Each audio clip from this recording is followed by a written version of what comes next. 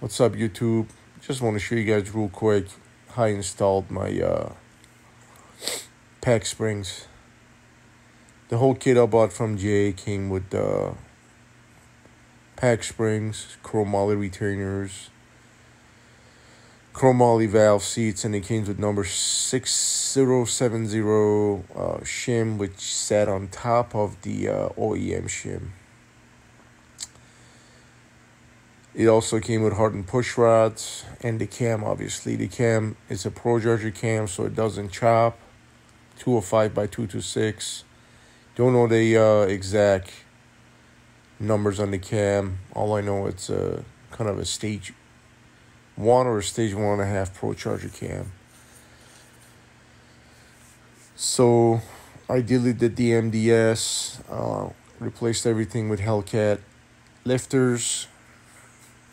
So pretty happy with the work I did on the parts received, quality parts compared to kind of Mopar users. It's kind of scary to see that these things kind of fail through time. I don't know if it's an oil change issue or maintenance issue, but I wanted to eliminate all those problems if it's a quality product issue with Mopar. These Hemis are pretty much very strong motors, but I wanted to just have a peace of mind having the best of the best installed.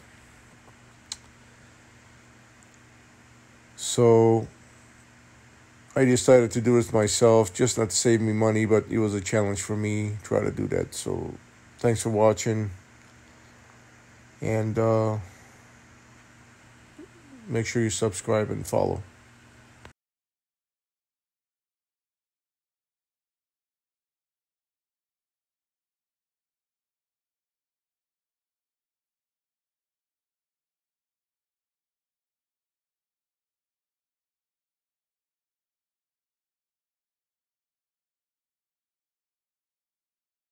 All right, YouTube, get the head installed. I used the ARP head bolts.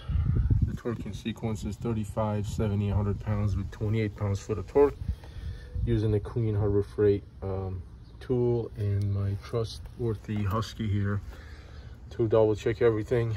So the way the head gaskets are put on is, this is the left side, which is going to be, when you're facing, it's going to be right side. You're always going to sit behind the wheel to determine which left or right. This is the left, this is the right bay. And now I'm about to torque down the rocker arms. So we just got to make sure that everything here, all the intakes and exhausts, push rods are in. The longer ones are exhaust, the shorter ones are intake. And also make sure that they all sitting on top of the valves. 7 pounds to slug them down, 17 pounds in initial torque, and 30 degrees. So I ended up getting this Queen Harbor Freight tool to torque down to 30 degrees. And one thing you have to make sure, double make sure that all the intakes, push rods are all seated and properly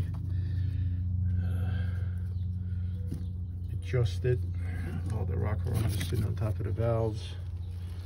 I got them snug down with this little guy here, and the rest will be torqued down. So it's a one-man show here. I apologize I can't get you all the content. I also changed these pulleys to the gate pulley, so I'm not breaking any plastics or anything like that. I'll hop back in and show you another video when I'm installing the Pro Charger bracket here. All right, thanks for watching.